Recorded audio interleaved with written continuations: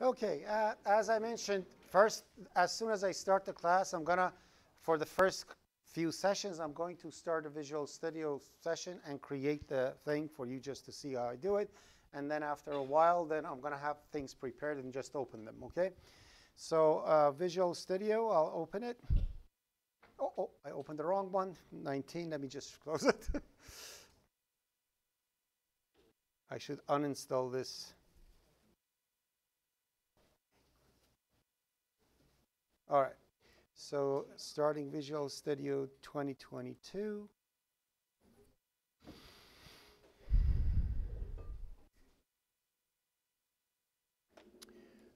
I'm going to create a new project, and we are going to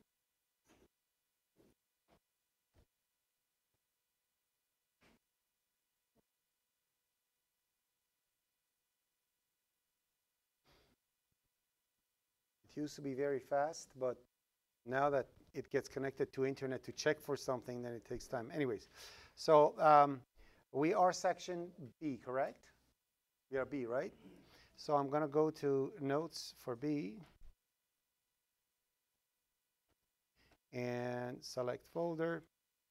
I will create the project for today, which is 0 to September 13th.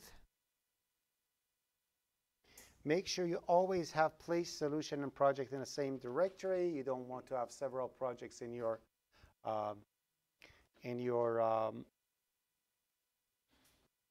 solution.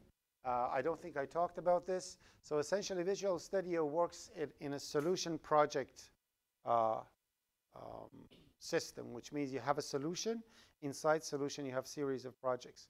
So imagine you want to create an e-commerce system for a company.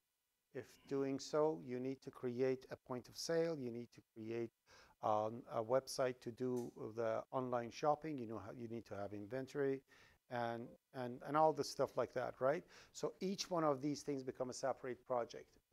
You put them all in a solution, so you have different applications for one thing, and that becomes a solution. So solution is series of projects for a certain thing. We are only writing a loop that prints 5 lines. So for us, it doesn't matter. One project will do our work. In future, you'll see when I come to a point that I need to have several projects to show different things happening, you will see that I'm going to have a solution with several projects. But in our case, 99% of the time, for you, almost 100% of the time in OOP244, you place the solution and project in the same directory. You create it, empty project, Windows console application. Creates the project for you, and we have an empty canvas to start painting in. Okay, immediately I'll create a file and do a testing to make sure everything's okay. One thing that you need to do in your Visual Studio is to always, and any other thing to do in any other company. I've never seen a company that actually wants tab character inside their source code. It's an awful thing. I'll tell you why. Tab character is essentially tells to the cursor, that cursor over there that blinks, to jump to next tab position. Okay? Now, based on different platforms, size of the tab is different. So if you have over here 4 characters for your tab and you program, you send the code to me. I open it on Matrix. Over there is 8.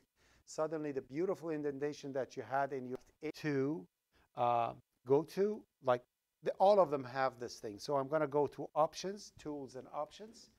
And in the options over here, I'm going to go to the text editor. In text editor, I'm going to go to all languages. You can go only to C++, but I'll go to all languages. I select tabs. I select tabs, and nothing happens. Let me see what happens. All languages. There you go, tabs. And then, oh, you make sure that you don't trip and fall. And then I use Smart for smart indentation, so it decides when to indent.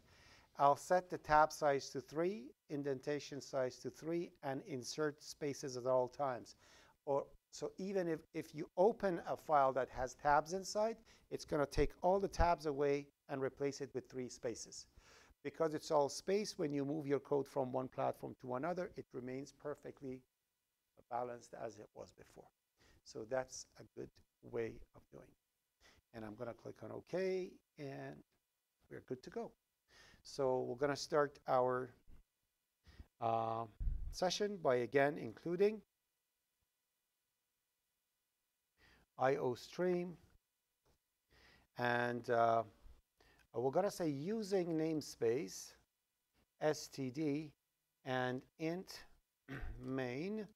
And in here, I'm going to say cout September 13th.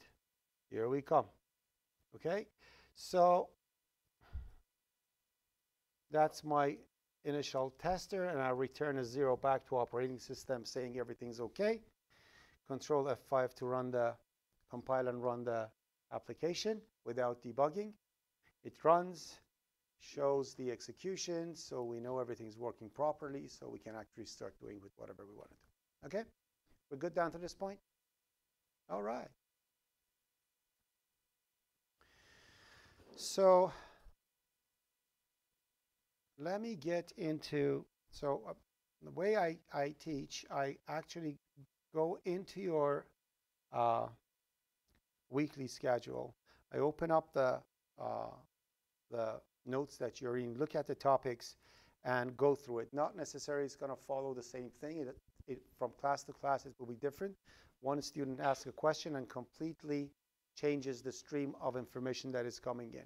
So although I'll try to always go through the steps of the weekly schedule, but there is no guarantee that I'm not going to talk about some other stuff as I go through it. So hopefully we're going to talk about OOP, object terminology, and modular programming today.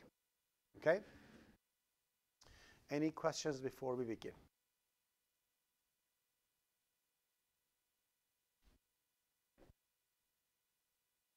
Yes, I am recording. Thank you. All right. So I think with this software that I have and I'm currently using, if it pauses, it's going to look like this. So if you see it's paused, remind me to unpause it, because when we give you a break, I'll put it on pause. And usually when I come back, I forget, and half of the lecture is gone. So careful with that. And thank you. Also, I've been asked, where are the recordings of previous sessions that you had? So if you ever want to, I don't know why, but if you ever want to do that, if you go to the organization that you look at your workshops and stuff, it says Fardad's Notes Archive. If you click on these, Fardad's Notes Archive, you will see that these are all the semesters that we have. So like 2217. If you come down over here, you'll see these are all the recordings of all the sessions that I had from the beginning to the end. Okay? If you want to see what I talked about at that time, that week, you can just go over there and look at the topic. Maybe there's something else over there. Yeah. Pardon me? By the time I upload it to YouTube. So I have to go home, upload it, and yada, yada. And sometimes I forget. Then you remind me on Microsoft Fardad, you forgot to do it. And again, the recordings are not a guarantee. See how many times I'm telling you this? There's no guarantee that's going to be recording. I'm just doing it. This is not an online session. And I've been doing this for more than a decade. So I'll try to keep up with it. It's just for people to be able to review, but don't rely on it. Yeah, don't say, I'm not going to go to class. Who cares? Tomorrow I'm going to listen to the recording. And that day, the recording is not there. So yeah. So we talked about object orientation, and we said, what is object orientation? So when we are talking about object orientation, we said, did we talk about the 3 things of object orientation, what they are in class? Did we have a chance to talk about it? But very briefly, yeah, that's fine. So that's exactly, I'm going to unbrief it today and talk about it a little. So the codes that I'm going to write over here today are not going to be for today. So essentially, the code that I'm going to write to show you how easy it is to move from a structured programming to an object-oriented program is what you're going to learn in next few weeks. So what you see over here is not there yet. So this is not in your workshop. You're not going to do it in the next even. Maybe you're going to do it. I don't know, in next workshop. So again, so I'm just trying to show you how things work, and what does it mean to actually write an object-oriented program. So one more thing before we continue. I'm going to pause. When I write a program, you notice that up there I'm writing using namespace std, and we are not having .h after the thing anymore, after the header file anymore. So essentially, when you are saying IOStream, include IOStream, you're asking the compiler to literally go to the file iostream.h. Literally, this is not, I'm not trying to explain anything. This is exactly what happens. So when you write include, first of all, the hashtag that you write over there, it means you're talking to the compiler, not C++. Anything starting with hashtag is not C code. It's not C++ code. It's C and C++ compiler's code. You are talking to compiler, telling to compiler what to do before starting to compile your code. And what does it mean to compile? You can simply say pass, and I'm going to go to the next person. Is it a pass? What does a compiler do? Remember? Just don't worry. I'm not trying to put you on spot. I'm just trying to get the conversation going, okay? And I want everybody to think, I'm going to be next. I better listen to what he says. And if so, compiler checks to see if your program is correctly written, and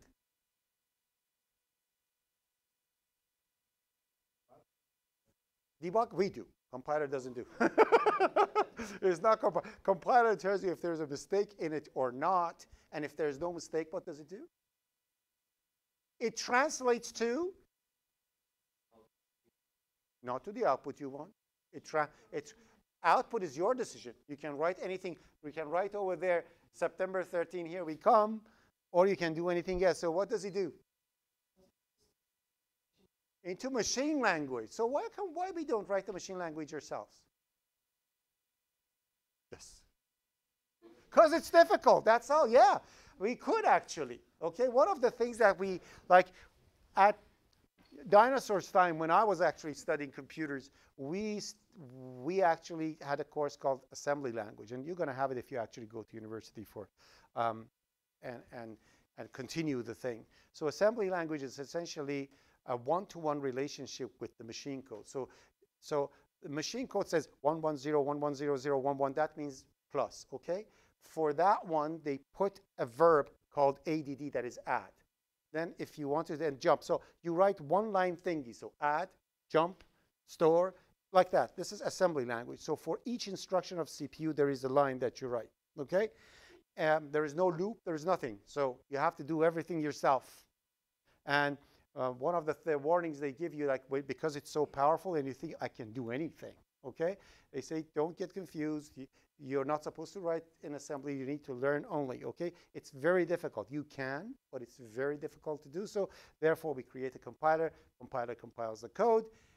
It creates the machine language for us. And then after doing that, we'll see what's going to happen next. I'll talk about it, okay? So not to get off the thing. So the compiler actually those hashtags talking to the compiler, telling the compiler to do something before compilation. That translation begins. Okay? So what include means is essentially open iostream.h, copy the content, paste it where I included.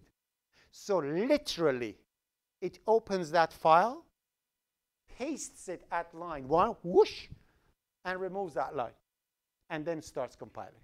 So any include you write, you are telling the compiler to bring that code in this file. Literally includes it here. Okay? It's literally a copy and paste. As define is a search and replace. When you write define this to that, you're saying search for this token, this few characters in my code, replace it with this before compilation. That's IPC 144, right? Okay, so like a defined statement is that. So you're just essentially talking to the compiler, telling certain things. So, yeah. And then we say using namespace std. What is a namespace? Namespace is essentially a space for names. So when we are programming, I talked about the three main things that object orientation does, right? Did I mention what are the other two things that is not essentially up for object orientation? But anyways, so let's say you are working in the HR department of Seneca College, and you are working in the education part of Seneca College. Okay, now, question. What is a student to you as HR's point of view? Now, what does it do? Like HR is human resources, right? People who hire, right? So what a student is for you? What is a student for you? A client, an employee. It has nothing to do. Who cares? If the student, like, you want to hire the person in cafeteria to do something. You want the student to work. You need to know how much you have to pay the student. What is the pay rate? How many times he was hired in here? Correct? That's what you do. And with education, what is a student to you? Test, courses, what is the GPA? So when you talk to these people, I am talking about a student, named student, and what he thinks, because he's a programmer in the education department, is an entity that has subjects, that has marks for the subjects, and has GPA, and it's in certain semester, and so on and so forth. When I talk to HR, a student is a temporary employee that is going to work only for such and such, and this is the pay rate for it, and so on and so forth. So looking at the same object for different applications, the same object can have completely different implementation. Do we agree on this? Right? This is called abstraction. Have you ever been to an art museum, like the art thingy that they had abstract art hanging on and you see there's a triangle with 3 dots on it, and it says, that's a lady dancing. And I'm like, what the hell? So that's what it is. So that's essentially, like, from artist's point of view, a triangle with 3 dots is a lady dancing. But for me, it's a triangle with 3 dots because I'm not an artist, right? So it's the same thing. That's why they call it abstraction. From points of view of application, things change. Now, if we are at Seneca College, we want to implement the student. If I want to implement the student as HR, we know how to the information of a student. We do it in a structure, right? So we go struct, okay, and from now on, I'm going to call this struct a class, okay?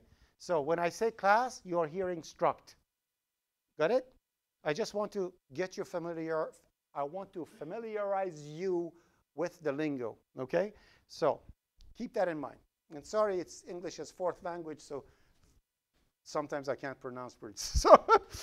Okay, so struct, and in here I'm going to say, what do I say? Oh, student, yeah. Student, and the HR is working on this thing. So we have a double, I'm going to say over here, pay rate, something like that. And have an integer, hours worked, hours, and so on and so forth, right? I'm not going to go into too much detail. And then the education department wants to create a structure for a student. Struct, so what do they call it? I already have a student. Aha, that's problem. That's the problem. The problem is that in one application, I can have many different abstractions of the same object. If that's the case, then these two names cannot be side by side. And don't think that I'm doing it in one file. This struct student is in some other header file, some other module. This one is in some other one. They are completely different modules. But at the end, they're going to all get together and get compiled together. That's when it's going to hit the fan. right? And nobody's aware of it. I'm writing a student, I'm dealing with student. No, you change your name. No, I want. So you're going to fight who's going to change the name of student to something else. We don't want that. Because of that, we're going to say to the first of all, let's do the student over here for the education. So a student, struct student. So this student has a double GPA. And it has integer semester and so on and so forth. Just, you know what I mean? Okay, so now the people in HR, I'm going to tell them, hey, everybody in HR, please write anything you write in the namespace HR. And people in education, write anything that you are creating and develop a namespace in EDU. And now there is no conflict. And whenever you want to create a student for HR, all you need to say is HR'(S) student, HR's student, education's student, right? '(S). '(S) in design in C++ is scope resolution, two columns. So you're saying HR's student. So HST. Oh, it's not HST, but you know what I mean by HST, right? So that's HR, yeah, something like that. And the other one is EDU student, and I'm going to put EST, okay? Now, you notice something new over here that you didn't do with the structures other than namespaces in C? Do you see anything over here that you didn't do that way? What? I didn't put struct before it. I'm not saying struct student HST. I'm not saying struct EDU student EST. I'm not doing that. Okay? Why? Because in C++, any class, what is a class? Structure. Any structure created in C++ automatically becomes a new type. It's like integer. It's like double. But it's a complex composite type. It's not regular. It's a compound type. Okay? It's a type that is created out of other types. Okay? It's a compound type. It's not a simple little cutesy type like integer and character and things like that. Okay? All right? So that's that. So that's essentially what namespaces are. And because all the stuff that was in C++ before anybody writes a program, all the libraries and stuff, they need to be in namespace too. Maybe I want to create something that's a name that C++ already uses. Because of that, they put everything they had in a namespace called std. So that's standard. So anything, so in here, for example, if the code I'm writing over here is mostly about HR, I don't want to keep writing HR student this, HR student that. I don't want to do that. For that, if most of the students that I have over here are going to be about HR, what I can do over here is to say using namespace HR. And then I don't need to do this anymore. When I say student, if it doesn't know what it is, first it's going to look at HR to see if it finds it or not. Because I have two usings over here. One is using namespace std. The other one is using namespace HR. When I say student, compiler says, what is a student? Let me look at std. Whoop, nothing is in std says student, right? Then let me look at HR. Oh, there you go. There is a student over there. Okay? But for this student, because I want it to be the education one, then I'm going to put edu in front of it. So there is no conflict. Even if I say using namespace HR and using namespace edu, both of them, I still can use student, but I have to qualify both of them. Okay? All other things I can use, yes. EDU scope resolution. Okay, to actually pinpoint which one I'm talking about, to identify them.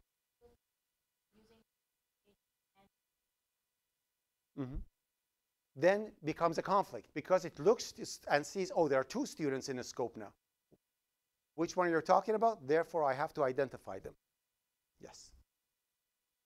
So the namespace was basically same, and also for HR, student HR, right? Different fields in it. Yeah. So and one thing you need, yes. So namespace is literally a space for names. Like when you want to name things, you put it in a namespace. What is beautiful about namespace is that unlike structures, like when you have two structures with the same name, they collide. You have a conflict, right? When you have two namespaces with the same name, they merge like a bubble and make a bigger namespace. They don't collide. That's why you can continue developing, like if I'm working in the SDDS department of Seneca College, and we are several programmers, and we all have to follow the same guidelines, we all write our programs in the namespace SDDS because we are in a school of SDDS. But we don't worry about it because all our namespaces are going to merge. And because we all have the same task and a goal and analyst and code regulations, therefore, there is no problem. And at any place that you get hired, they're going to give you a manualistic. That is the code regulation for that company. Like if you're working for Amazon, you're working for Google. One of the code regulations in SDDS, by the way, you're going to write all your code in the namespace SDDS because you're an SDDS student. Okay? So all your code gets written in the namespace SDDS, but the main module, the one that has the function main, that uses namespace SDDS. You don't create the namespace in the main module. Main module always uses the namespaces that you are creating in other modules. What is a module?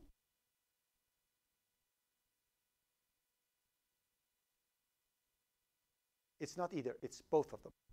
It's so it's what we technical word for it. It's a translation unit. What the heck that means?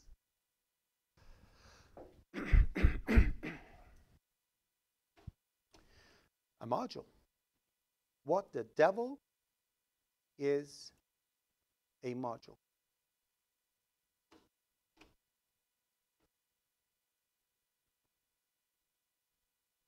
Okay, so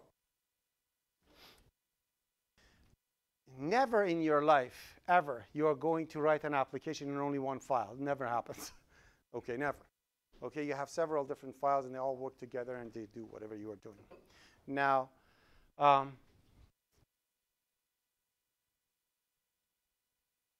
anybody over here have problem with colors? No? 1 in 5 do? 1 in 5 can't see colors. That's reality. I have to ask because if I say green, red, then they won't see it. Okay, they're all good? All right. So, like previous class, I had to say module 1, module 2, module 3.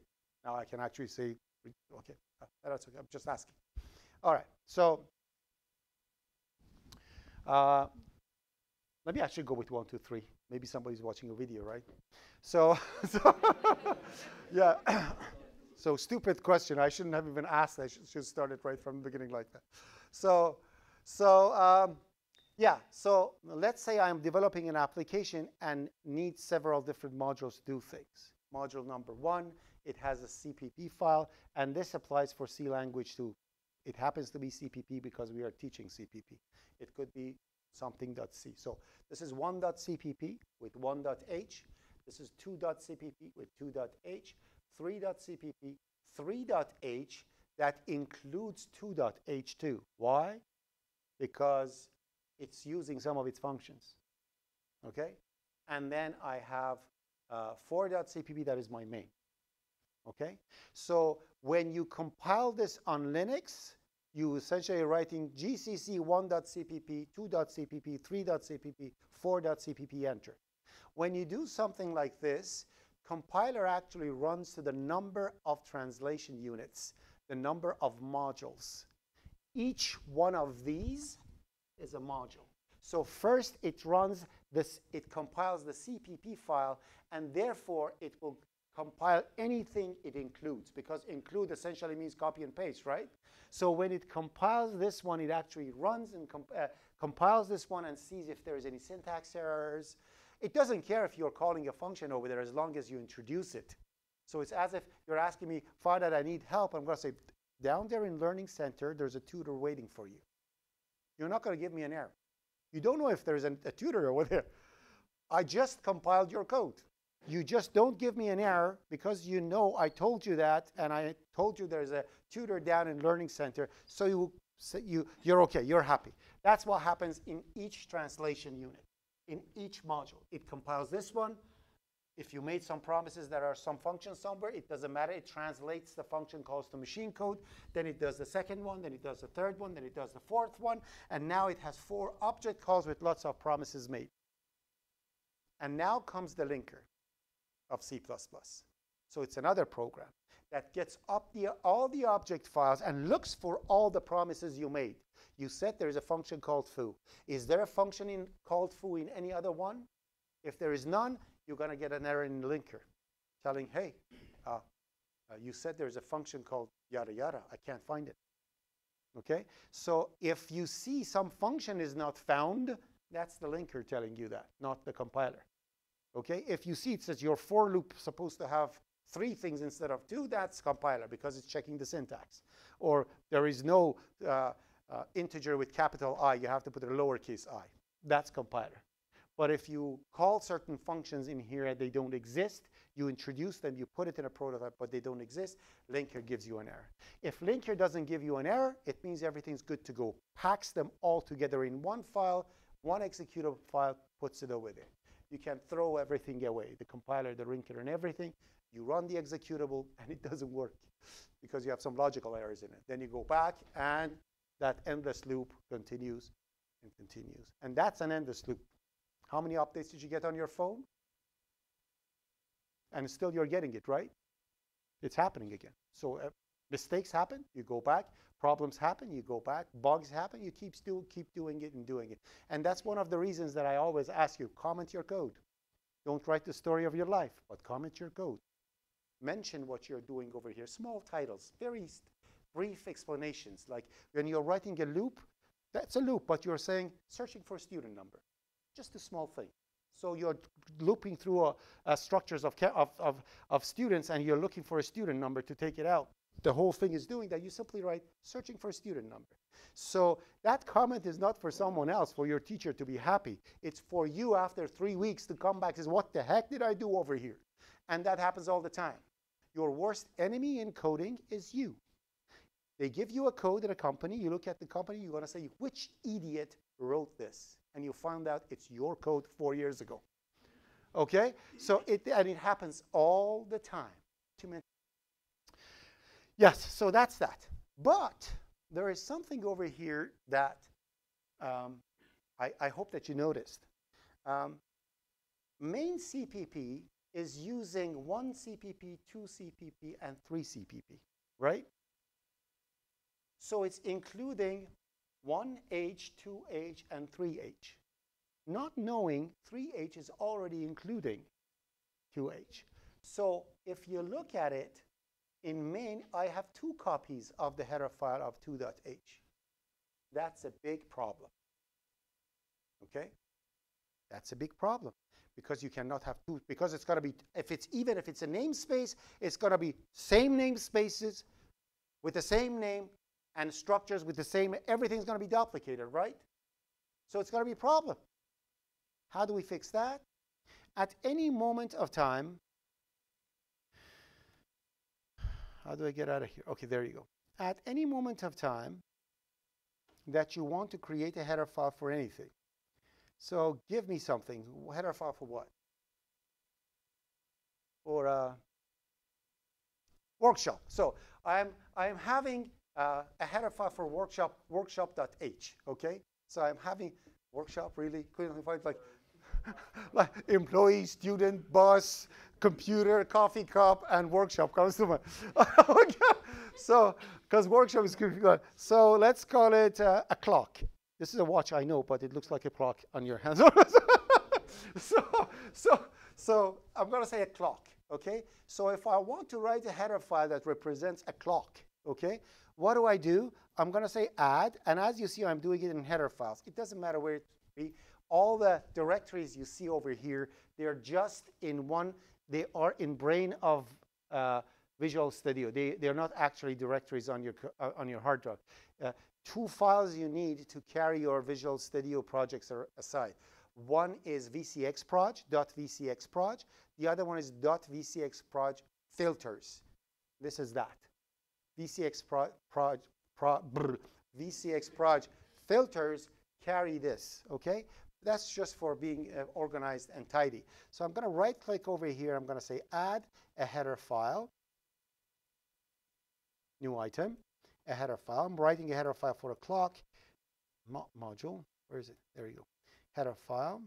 Now in here, I'm going to call it clock.h, right?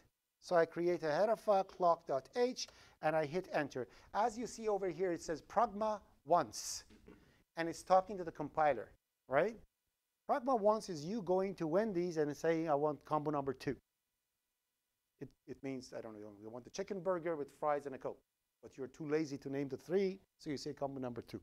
It's the same thing. So by saying this, you are telling to compiler, compile this code only once, okay? But we don't use that. We do it manually ourselves. How? I think you've done it once in IPC 144, okay? But from now on, you're going to do it every single time, okay? So what you do, you write 2 statements. You are talking to the compiler. You are saying, if not defined.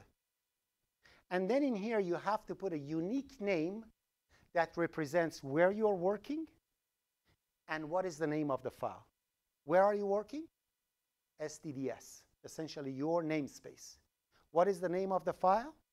Clock.h. So you create a unique name with that, and that's a rule that you're going to follow. Every header file you create up to the end of OOP244, and then in your career, based on where you work, it's going to be the same thing. You're not going to write SDDS over there, but yeah. So in here, I'm going to write SDDS, all capital, underline. I use the name of the file, clock, and I'm going to put underline H and another underline. Why? Because I like it that way. I'm the analyst. I'm the boss. I'm telling you to do that. Someone else may give you something else. That's my rule, okay?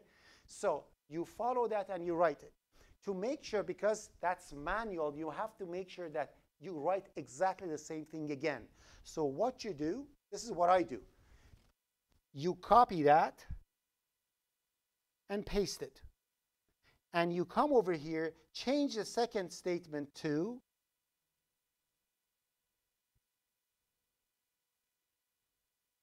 define. And then at the end, you say end if. So remember, we are talking to the compiler. We are writing an if statement for compiler. We are saying if SDDS underline clock yada yada is not defined, continue the compilation. So compiler compiles over here, and we have created a structure for the clock.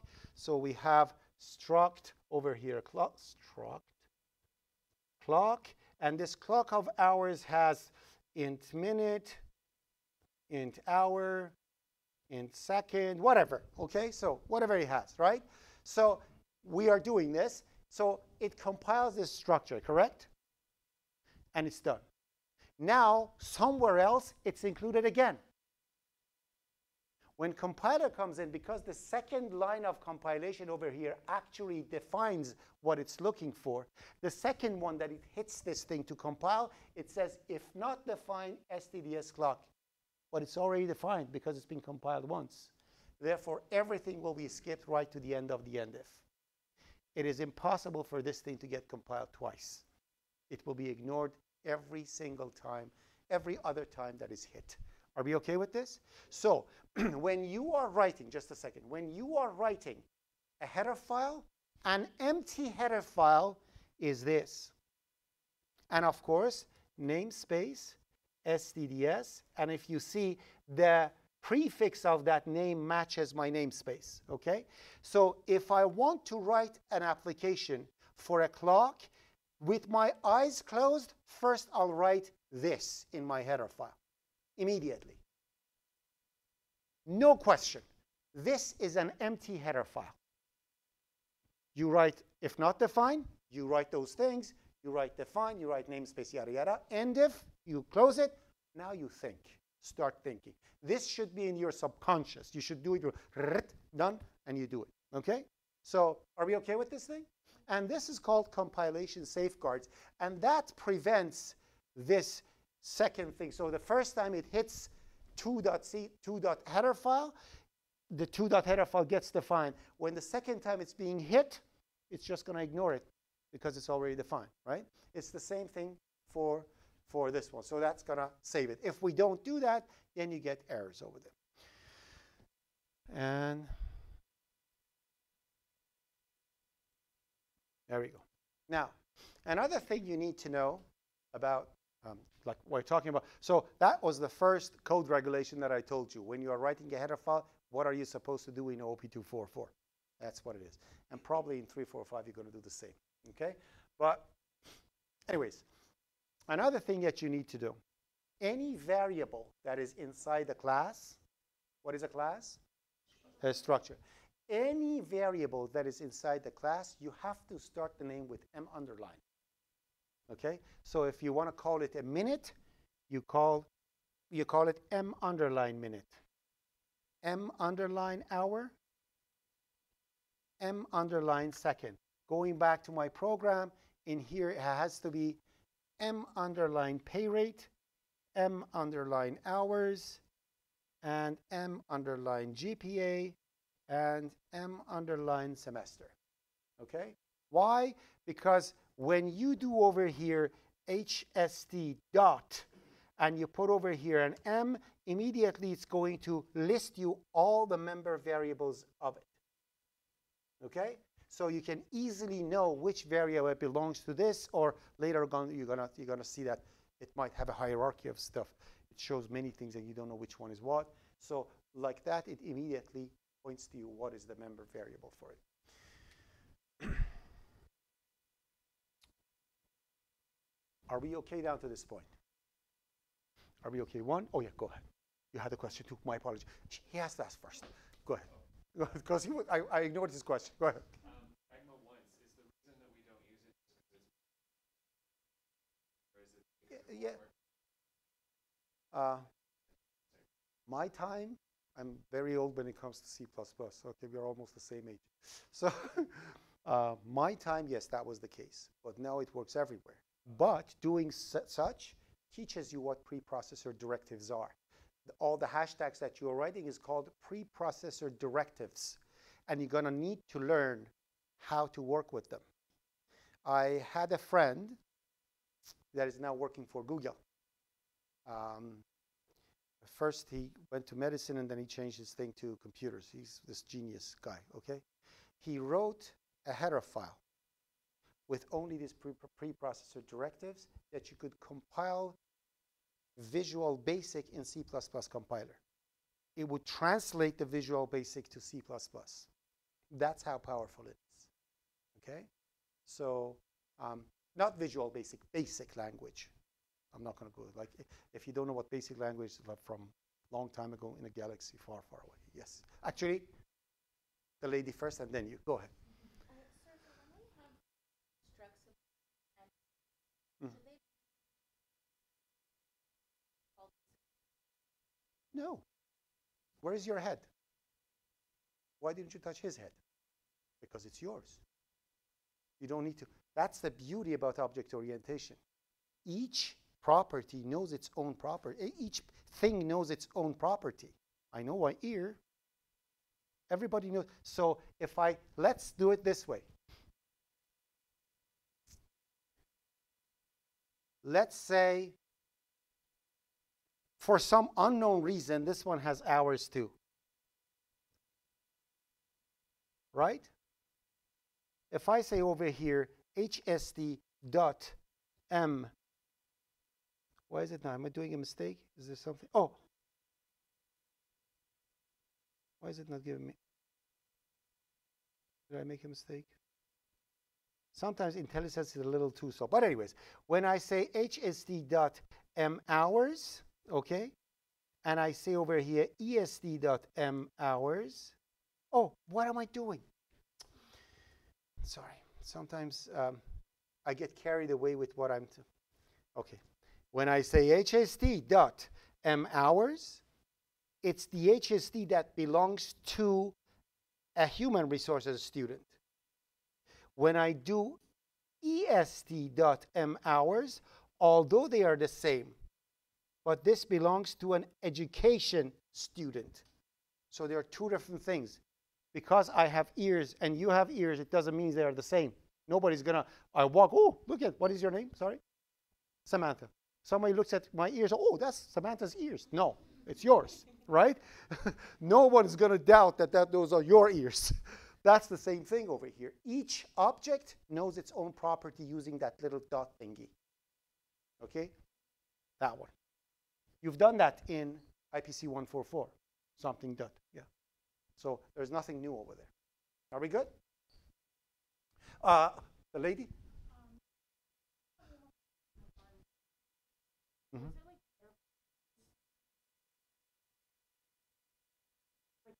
Have them both. Mm-hmm.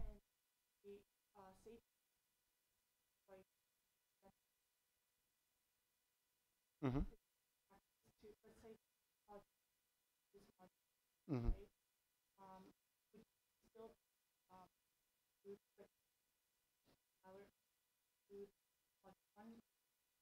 Of course. No. You never know. Like, can you tell me what's included in IO stream? Do you know even where the source code is?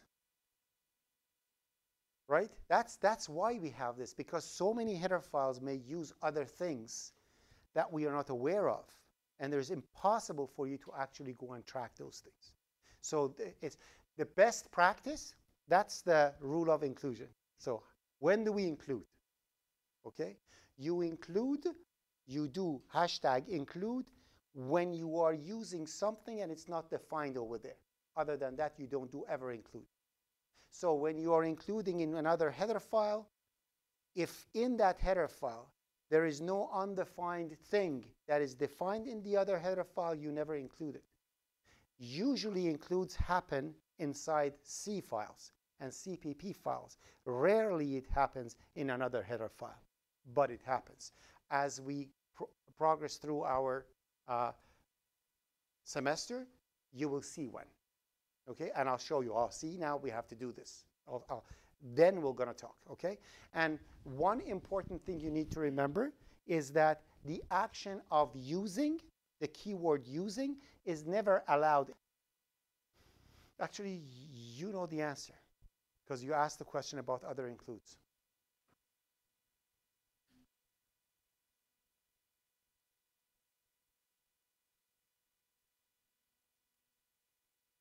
No, it won't make a conflict.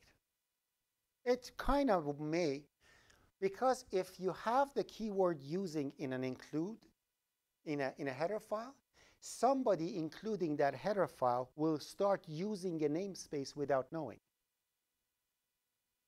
If I say using namespace std in a header file and you don't know it, you include that header file, right? And you write your code. Assuming that you are not using the std over here, so you're freely creating stuff that conflicts with std with no problem. Without you knowing, std is used because it's in a header file. That's why it's a very bad practice. It's one of the big no-nos of programming. It's like you never use the keyword continue ever. It's as if it doesn't exist.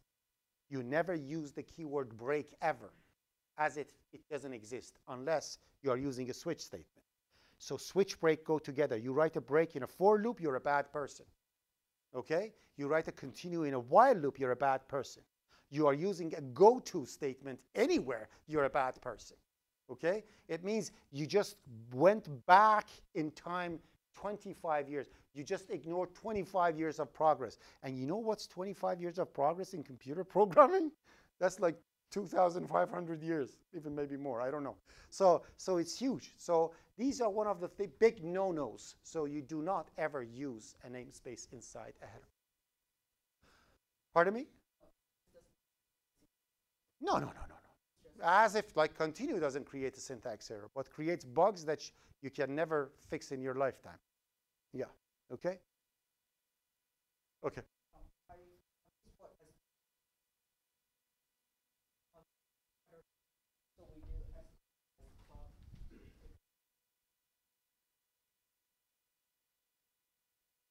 Okay. Now ask your question.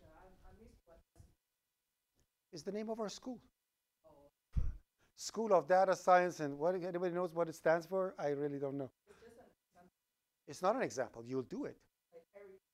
Every time, anything you do, unless we tell you otherwise. So workshop 1, probably you don't do it because, does it say to create the namespace SCDS workshop 1? Does it? So then you create it in that one too. But if we don't tell you, you create your code for this thing in SDDS. Always. Okay? It's exactly like you're working for an employee, like an IBM employee you are, and you're working in the HR.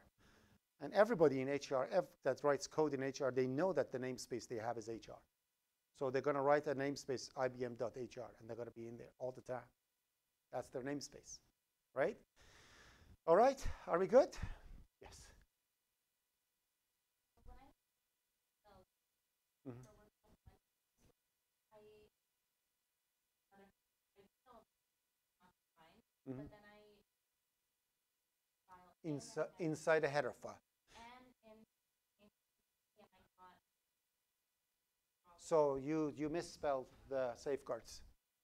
Like one of them doesn't have underline. One is open, this one is lowercase, that's uppercase.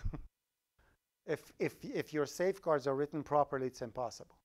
If by mistake I do this, this is not going to work out. If by mistake I do this, that's why I say always copy and paste. This is not going to work out. Because it's checking to see SDDS clock underline is defined or not. But what is defining is just SDDS clock with no underline. So it has to be identical. If you make a boo-boo over there, it's not going to work out. And yeah. So when you are doing your code, the codes that are open-ended, and we are not instructing, usually DIYs, when we ask stuff like that, avoid including header files inside another unless you have to. Okay? So don't put the header file and compile and see if it complains that you don't have the header file because like you have this thing and I don't understand what it is. So you need a header file, then do it. Okay? But again, like if you are using if you're including IO stream in a header file, remember you can never use the STD. You have to qualify every single thing that is in a header file. Okay? You have to identify it using the namespace scope resolution. Okay? We're going to learn all these. As I told you, these are the stuff that we're going to learn in the next 3-4 weeks, and I'm just giving you a preview. Are we okay down to this point? Questions? We are going much slower than the other class. So next day you are coming, definitely we have a lecture. Okay?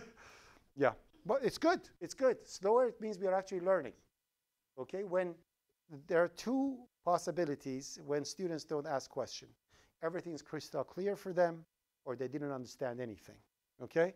Crystal clear is like 1 in a million.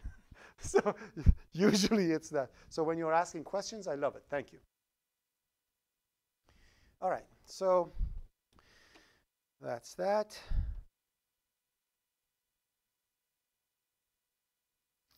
Yeah, so as I mentioned, let me just save this over here. So I'm going to call this. So as I go through, it's going to be like this. So in here, it's got to be a namespace, space.cpp, namespace.cpp. So we know what we talked about. Then I'm going to go to the next one. I don't know if I actually saved that one. Yes, I did. So now in here, let's talk about, as I mentioned, so let's say in the HR that I have student over there, I have another namespace over here, HR, that is creating a professor over there.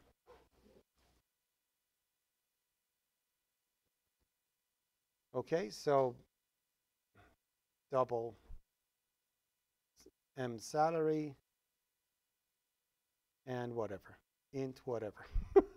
Okay, so, and that's going to be M2, okay? as I mentioned, when two namespaces with the same name go side by side or they hit each other, they merge and make a bigger namespace. So, which means namespace HR has two structs, professor and student in it, and EDU only has a student in it. Okay? Are we good? All right. So this one we're going to call B. Namespaces with same name merge. .cpp. All right. Now let's talk about input and output. See what input and output, like kind of introduction to what input and output is in C language. In this clock thingy, I'm going to save it, and I'm going to call it ABC. I'm going to call it clock.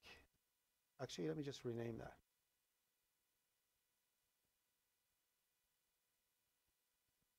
C. And we don't need this. Oh, did I? Shoot. Okay, cancel. Copy, now close it. No.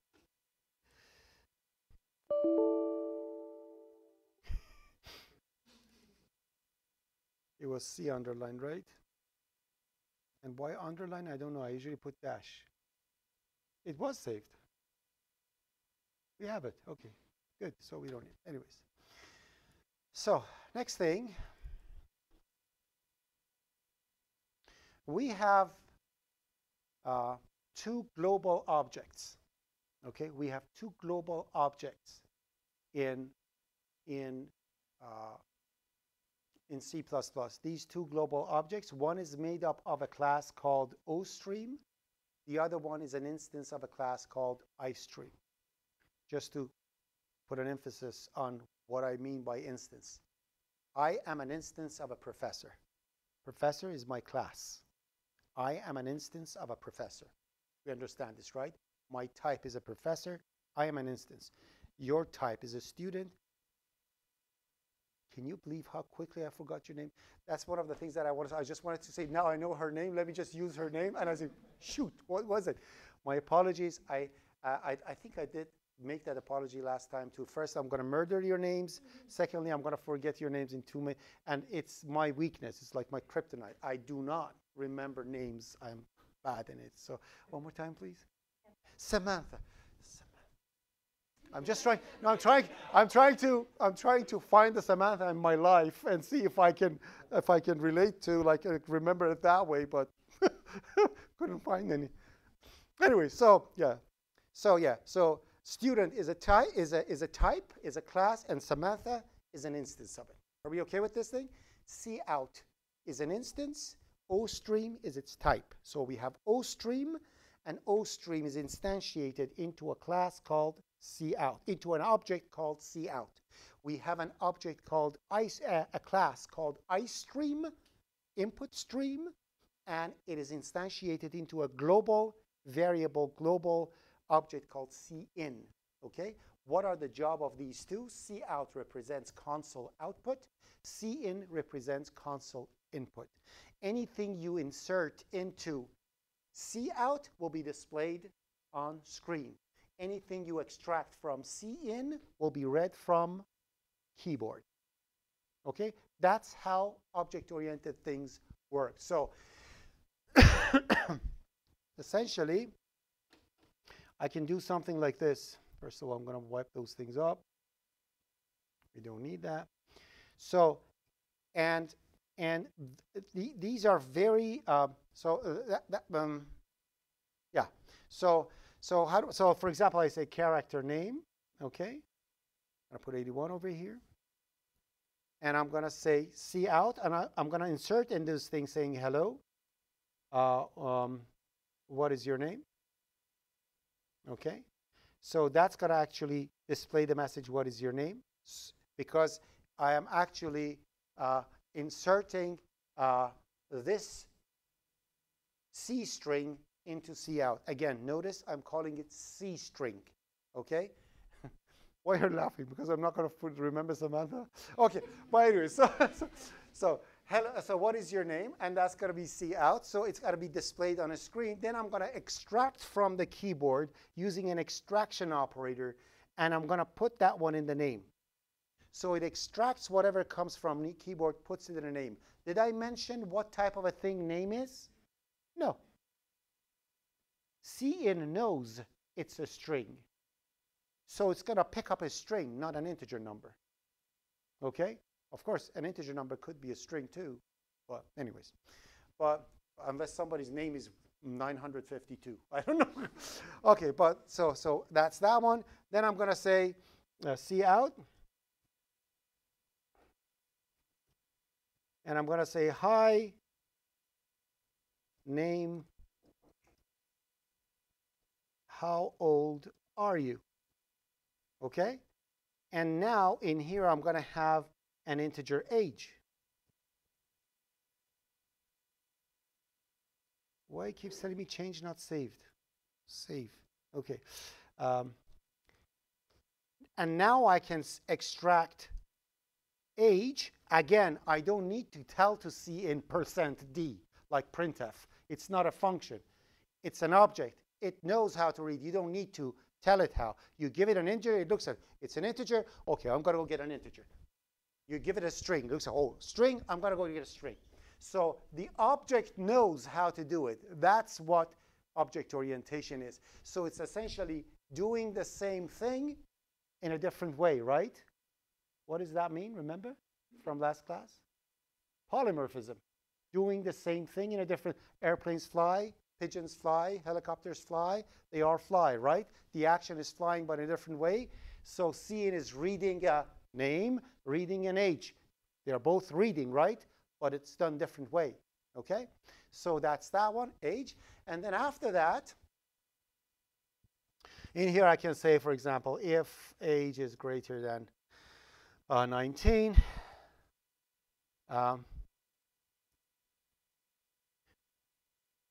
welcome to Seneca Pub. Okay, what is your name? And in here I'm going to say see out bar. Okay, what would you like to drink? What would you like to drink? Okay, and now in the not part of the story, else, I'm going to say security. Or what does I get out of here? Okay, all right. So that's what I'm going to. So that's essentially what my program is going to do. So I'm going to go step by step and see how it's going to work. So how do we do that? It's the magic of F10 and F11. You click on debug, read. What does it say? Start debugging, F5, which means you put some points and you tell it to stop. And you want it to go and stop at that point. Without debugging, you just want to run and see. That's why I say Control F5. Control F5 without debugging, it just runs it. F10, step over. What does it mean? It means if it's at a line, it runs the whole line. Even if it's a function, it won't go into it. It executes that line. Step into, it means if it's a function, go see what's inside. Start walking through that. And that's how we do it. So I'm going to press F10. And when you press F10, because it's not executed, to actually go to the first line, it's going to compile and run it. So I'm going to press F10. And 3 years later, when it compiles and runs it, okay, there you go. I'm going to put that thing at left, bring this one at right, and we're going to walk through it. Okay, so it starts it. I'm going to press F10 again. Name, garbage. Age, garbage. Okay, insert that into cout, and as soon as you do that, hello, welcome to Seneca Pub, what's your name? Okay, what's my name? And then after that, it wants to extract something into name. So when I do F10, it's going to stop because now it's extracting from keyboard, right? Now it's waiting for me to enter. Now in here, I'm going to say Jack, okay? And I hit enter. Now it's going to say insert high, then insert name, then insert this. So it's going to insert these three back to back into it. It's going to say, hi, Jack, how old are you? Now it's going to extract the age. So it gets the age. I'm going to say over here 34, and I hit enter, and it's going to say, it's going to come, oh, not that one. Did I hit that one? Yes, I did. So now it comes over here. The age is 34. And if I highlight this condition, it's going to tell me that the condition is true. So all these facilities of Visual C++ is an amazing debugging and teaching code. So if you just, before you exit, you want to say, is this condition true? Instead of thinking, and especially when you have a compound condition that says this and like one condition and this condition in braces or that condition, just highlight the whole thing, see if it's true or not. So you can do that. So the condition is true, and after it's true, it's going to say, what would you like to drink? And that's the end of our story. Okay? Now, that's how C in and C out works. So you don't need to worry about, of course, it has its rules and regulations. And one of the things that for C in and C out is that they are extremely shy. They get offended so easily, you have no idea. If you tell age to read an integer, and instead of 34, you actually put THIR, start writing 34, C in will not accept that. Not only that, won't talk to you anymore ever. Which means all which means all the C-ins after that will not respond to you. It's just going to skip it. Okay? Because you promised an integer and you gave it garbage. Okay? But you can always check. You can ask, C-in, are you okay? Everything's good? C-in says, nope. Then you say, I apologize. You can clean up your mess. Clean up the mess. So you apologize, you clean up the mess, and you continue. That's one of the ways that you write foolproof stuff in object or in C++. So you try to C in, you ask to see if C in failed. If C in failed, then you're going to say, I apologize. Clear your status. Then you clean up all the mess, then you try again. And you show some harsh message. I asked for your age, you idiot, while you entered something. Okay, so that's how it works. But we're going to learn all that. And C out the same way. You don't know how C out might fail because you are printing something, right? But if you try to print something and it doesn't work, C out will do the same thing. It will actually fail to work unless you clear it and fix everything you're supposed to do. The consequences of C out failing is not clear for us. It's a little above our pay grade. So we're not going to talk about C in. You're going to work with it over and over. Every single foolproof application you're going to write, you're going to talk to C in. C in is going to help you throughout your work. So that's that one. Questions? Suggestions? Objections? Yeah, go ahead. Apologize to CN. Oh, wait. I told you, 3. Like that's, I think, close to midterm. Okay. Well, you want me to teach you everything now? I'll be out of business. I have to linger it, let it go. All right, so we are good down to this point. All right, so we'll stop this. How do we stop it? Stop is somewhere. Stop. There you go. There you go, so it's stopped.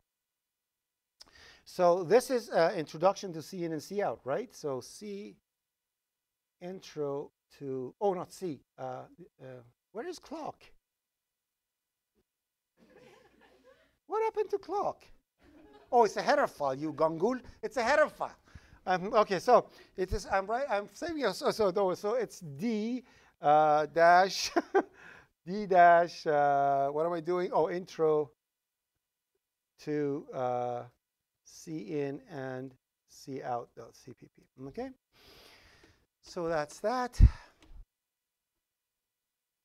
So you kind of saw what polymorphism is by doing this. Like you see that I didn't print the age, but I could simply say, like, look, this get out of here. I could simply say, C out, you're 19, you are age, get out of here. So you're 8 years old. So I can actually print the age seamlessly and transparently. It's going to just automatically print it as it goes through. Okay. And these little objects that you see over here, you see that end L over there? That means new line. You could put \n over there, good old-fashioned \n. But end line is what we call a manipulator. Manipulator are small objects that mean something to see in and see out. When you pass them to it, they do something to see in and see out. They are manipulators. End L is one of those things. It creates an end of line. Therefore, it goes to new line. Okay? So you can either do that or put new line for now. But later on, you're going to learn what manipulators are. There are so many different manipulators. So on the way of reading, you can tell to see in, I want the, like to see out, you can say, I want the width to be 10. I want it to be left justified. I want it to be this many things on after the decimal point, and then print. So you first pass the manipulators to see out and tell it how to do things. We're going to learn that later on. Actually, that's optional for OOP244, but I'm going to talk about it anyway. So this end L is the first manipulator that you're seeing. How are you? Long time no see.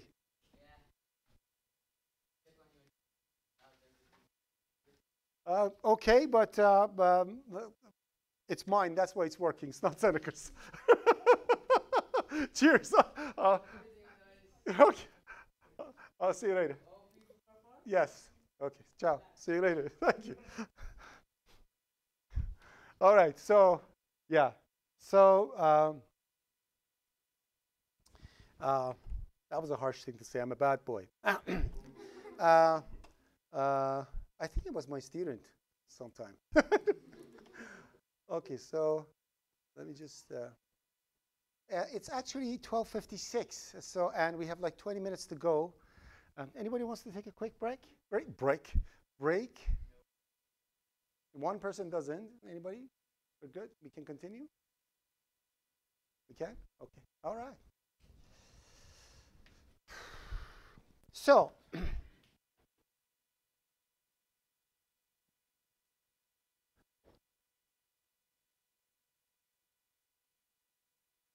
so what I could do instead of having an age, if I go back to IPC 144, if I go back to IPC 144, can you guys see it back there, or it's too small, too fade? Can you? Back, you can see it? You can see it? Okay. All right. Because I want it, actually, let me just move it a little to right and make it bigger. If later when we go, please remind me on Teams to complain about the lights. Okay, so it can be fixed. So lights and lock.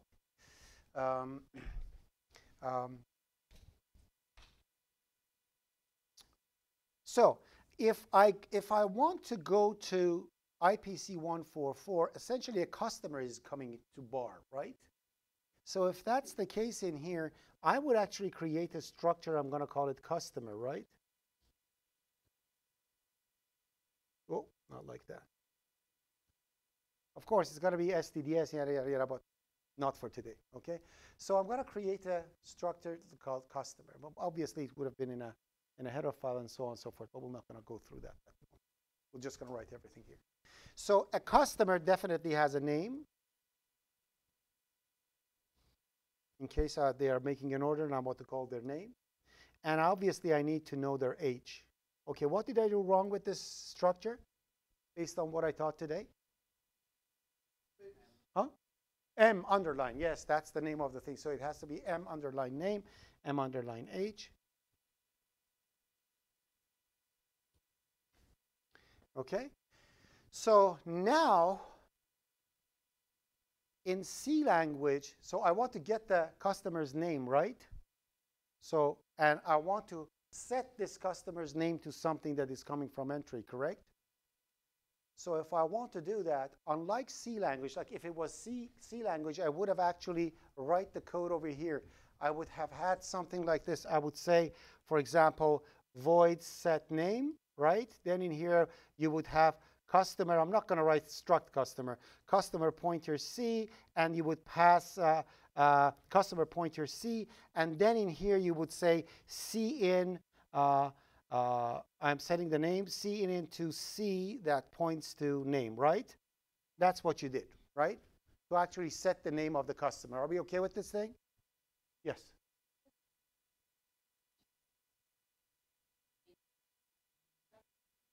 No, just to be able to change it. Because if I pass the whole thing, then I'm going to have a copy of it. I'm not setting anybody's name. That's going to die after set name is gone. I'm passing the pointer to it, so I have the address of a customer, so I can actually set the name of the customer remotely. Pointers. Review session of IPC 144. Take a look at it. It's at the beginning of the thing, right? But no worries, we can fix that. Yes. Of course it has pointers. If C++, yes, C++ has pointers. Yeah, but if you want to set my name, say your name is Fardat, I'm going to call you Freddy from now on. So you're giving me a new name. You want to set my name to something else. You don't call a function and put me in it so you tell me, hey, can I call you Freddy, right? We can do the same thing in here. Unlike C language, in C++, I can actually take this thing and put it inside the structure. And because now set name is inside the structure, is me knowing where my ear is. Nobody needs to tell me where my ear is. I know what it is, right? Because of that, that set name has access to all the properties of customer. Therefore, no pointer schmointer needed. Therefore, I'll do this. Done. Right? And I want to set the customer's age, so that's exactly what I'm going to do. I'm going to say, if you want to set the customer's age, do that. Right? Okay? And also, I can tell to the customer to introduce yourself to others. Be friendly. How do I do that? Introduce yourself. And in that one, it's going to say, hello, my name is Name, and I am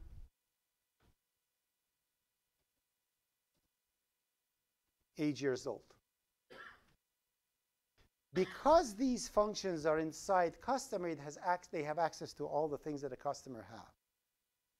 That was called encapsulation, putting the data and behavior together. So if I create 50 different customers, each customer has access to its own name. And I can set the customers to different names and ask each customer to introduce yourself. And each customer will say its own name, not other person's name, because I know my ear. Samantha knows hers, right? I remembered. All right, so we good with this? Okay, so if I actually, and not only that, I can actually check to see if the customer is in legal age.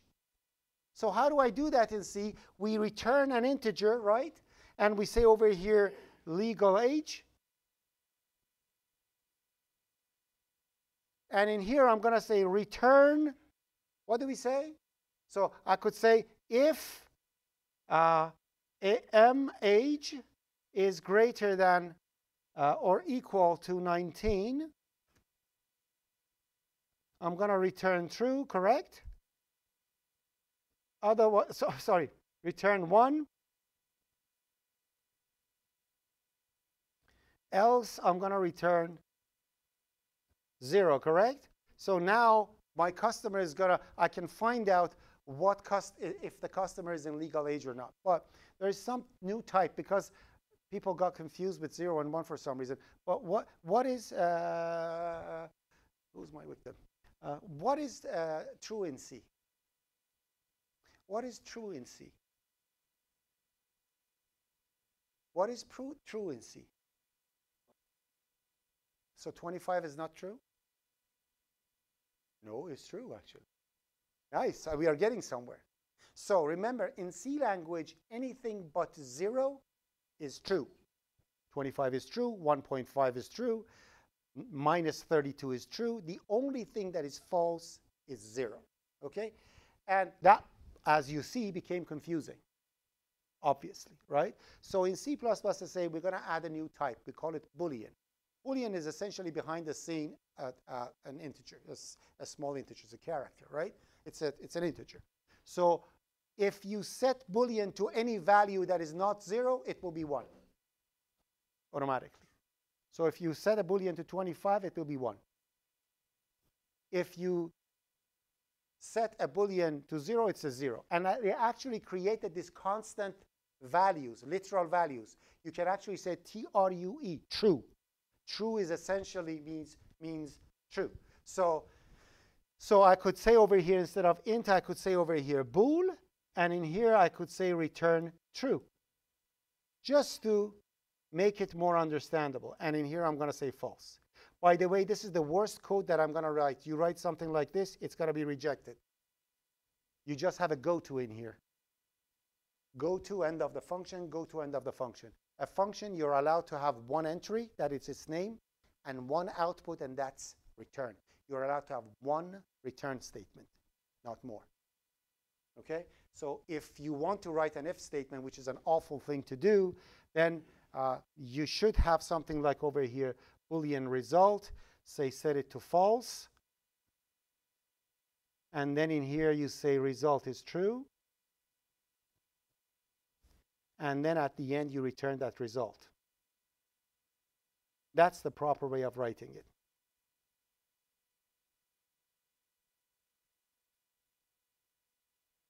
Okay? That's the proper kindergarten way of writing it. Okay? You never see a professional programmer writing something like that, ever. Okay? A professional programmer says, you are saying if this condition is true, return true, right? So why you are wasting my time? Instead of all this gibberish, just say return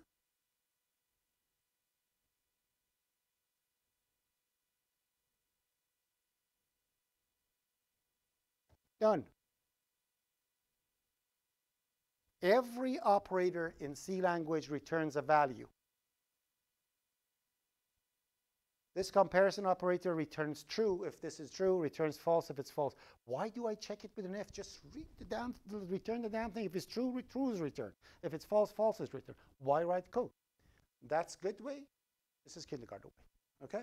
So now we have our thing working with, so actually my customer actually now, and this is in 3 weeks' time, we're going to talk about it. I just show you a taste of it. Like, what does it mean to actually encapsulate things? Okay? So I'm going to just comment this bad part of it.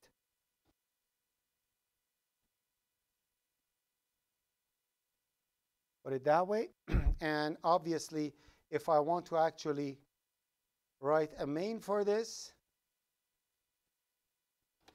let me put the mouse somewhere that works. The main is going to look like something like this.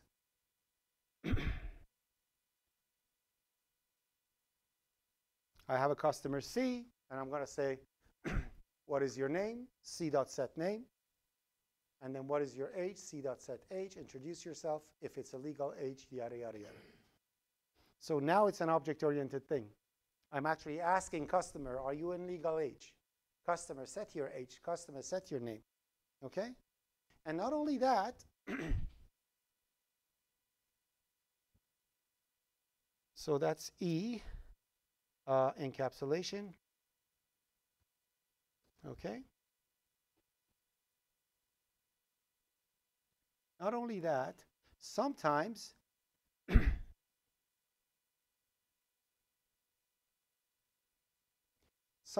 you want to set the customer's name, but you don't want to ask it. Okay, you're going to be Jack, you're going to be Joe. I want to give labels to people. Okay, if I want to do that, I don't need to get it from the console, right? I can just set it. First of all, if I want to do that, I need string header file, right? Because it's a C string. So include, okay, remember string.h, you drop the .h at the end. Anything that comes from C language starts with a C. So you write over here C string. C string is the same thing as string.h. Okay, so I need that one. Now I want to set the name, right? Do I write another function? No. I write over here void set name, the exact same name, but I'm going to pass a constant character pointer name to it.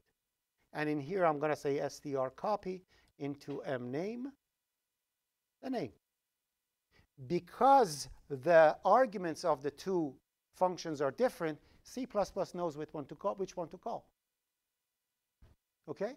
That's the basic polymorphism thing that you can do in C. So in here, instead of saying, what's your name? So let's call this one Jack. So I can remove this one, and I can say set name. And in here, I'm going to say Jack. Okay? Because I am calling the set name and I'm passing a constant character pointer to it, compiler looks, is this the one? No, it doesn't accept anything. Is it this one? Yes, it accepts a name. Let's call that. So doing the same thing in different ways. I am setting the name, one from console, one from entry, hence polymorphism. And that's the second feature of object orientation. Okay? We're going to talk about that all the way through. Okay? So, and the final thing for it, sadly, I cannot give you an example for. I cannot give you an example of it because inheritance is much richer than, but way too rich for our blood. That's after the break. After the, not this break, study break. So when you come back from study break, we talk about inheritance. We're going to all talk about different types of polymorphism and encapsulation, all different types and shapes of it before the midterm. After that, we're going to get into inheritance, virtuality, and things like that. Okay? I have lots of time. It's 1:11. So another thing that we can talk about over here.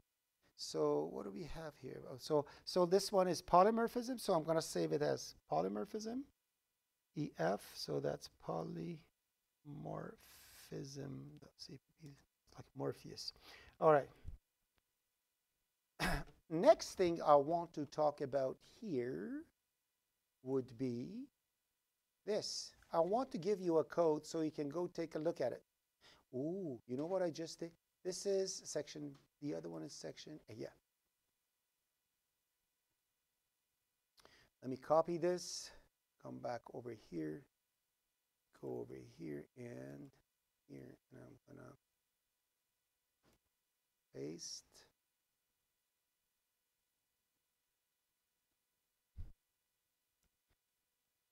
I'm going to add another project to this solution. So I'm going to say add.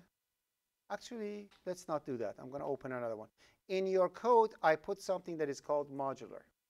If you like to look at this module, it's a program that I have written first in a non-modular way using C language. And then I broke it down into modules with tools and items. So essentially, it's a list of items that it gets from a file and shows and everything. So let's take a look at it and see what it is. It's going to tell me there's Visual Studio 2019 probably. You want to convert it or not? We'll see that. Yes, upgrade. OK. So let's take a look at it now. So if we look at this, these are the modules. And if you, let's open the non-modular one.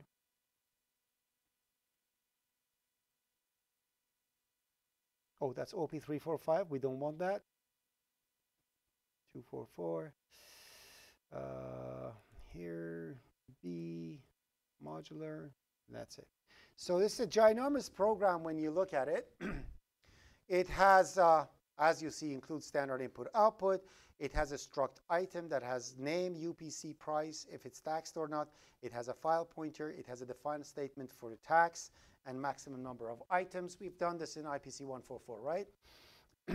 It knows how to flush the keyboard. You've done that in IPC. I know that for a fact. It gets a string in a foolproof way up to certain max length. So there's a function for that. It gets an integer, gets a double between limits automatically. There are foolproof logics for getting information from the keyboard. Okay? It has a yes function that returns an integer, which means it asks for question. Would you like to do this? Then you call the function. It waits for a yes and nope. User presses Y. It accepts yes. Or and no. It returns true or false because of that. So it has a function that prints the titles of the items, rows of the items, reads the items from file and put it probably in an item, load the items, sort the items, lots of things that it does. And it has a main program that starts by loading the items, showing a menu, printing the items, search for items, sort them, print it, check to see if you want to exit or not, and so on and so forth. And all the functions are all here in one file. We don't want that. I broke this down. I said, if we are writing something like this, first of all, I have a main that is essentially a menu and a main and nothing else.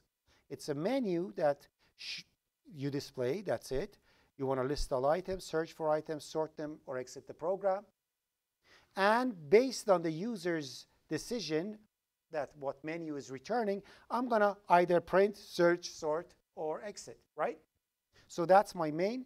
Then I said I'm going to put all the input-output features of the application inside one module called IO tools. And IO tools of mine does keyboard flush, get string, get int, yada, yada, all these things. And I put all the functions that I promised in here in the CPP file. And I'm going to go through it like that. So as you see, this is just a simple program. And as you see up here, instead of standard input output, it's CSDDIO because it's in C++ now. Okay? And I put all the functions that I need over there in that one. Then, of course, I have that thing up there so it doesn't nag. Obviously, everything that is related to item, I'm going to put it in the item.h, including the structure for item. So the item class is over there. I don't do define statements. Instead, I create a constant double tax, and I set it to a value, so it becomes a variable. Define statement is a search and replace is an iffy thing. You shouldn't do that. We don't do search and replace unless we have to. And I'm going to say constant int max item, so I changed those define statements to constant values to make the program proper. This is my structure, and these are the functions relative to that item structure that I have, all the things that item can do. This we'll talk about later. And then if you come down over here, you will see that all the functions for those things are there. So when somebody looks at my program, it says, I have a main that is supposed to deal with items using IO tools. I don't have a messy application in one thing. I put it in 3 different modules, a main module and 2 IO tools. It's up there.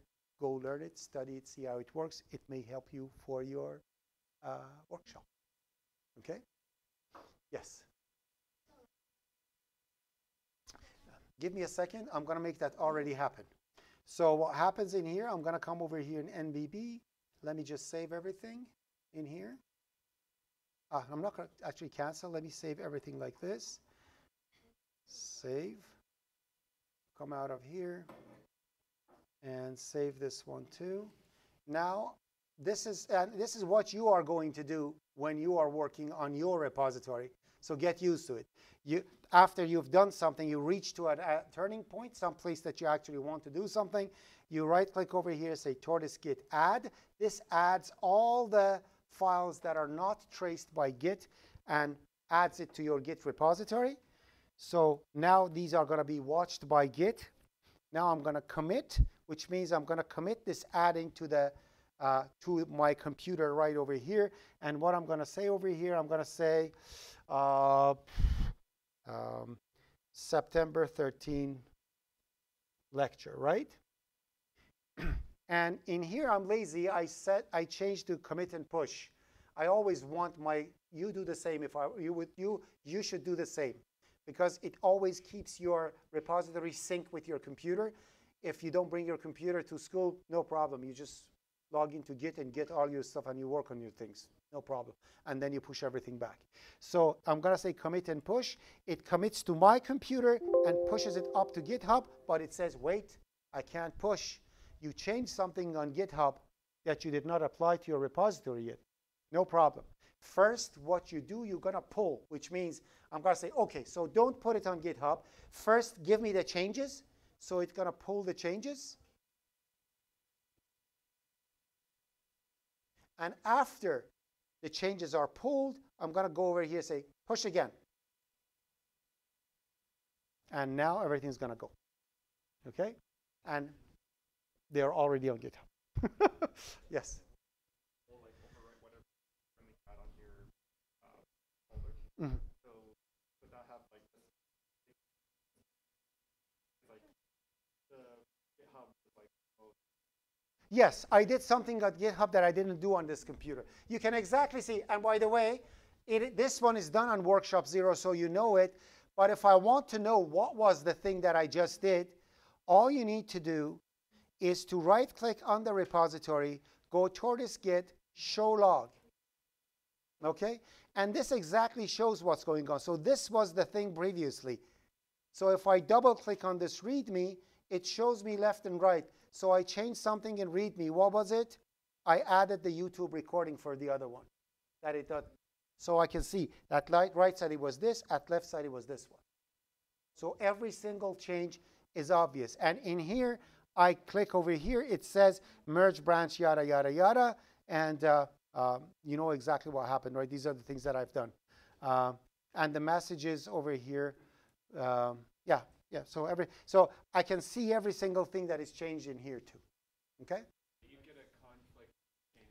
If there's a conflict, then you have to fix the conflict. That's a little, again, rich for your blood. If such a thing happens, just copy the thing that has conflict, put it aside, delete the repository, clone it again, and put it in. And you're done. Questions? Yes. No? Please, go ahead. Samantha. Yes. So when we are doing like the DIY part, we have to pull the already code from there onto our thing and just I don't think you have much of a code. Yeah. the tester, Yes. just pull it and then It is. If you already pulled, everything's there. You just copy it from the repository of workshops into your own working repository in Workshop 0. Just copy everything. So this is actually an important question: how to work with all the workshops that you get from school. So you clone the workshops repository of school, but don't modify that because you don't have write access. It's going to later on be shooting yourself in the foot. So what you do, you created the works repository for yourself privately, right? Just copy the new things that are coming to the workshop into your own repository, then start working on it.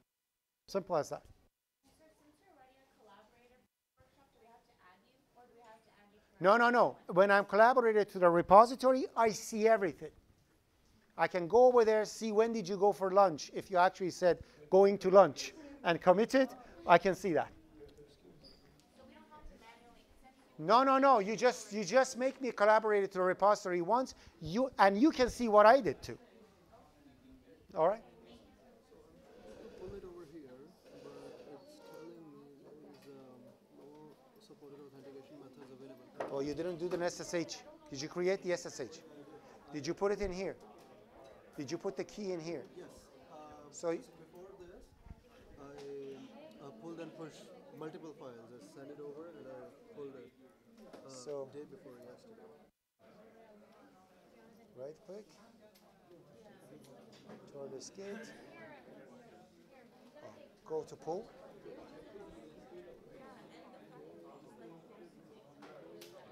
Wait for it.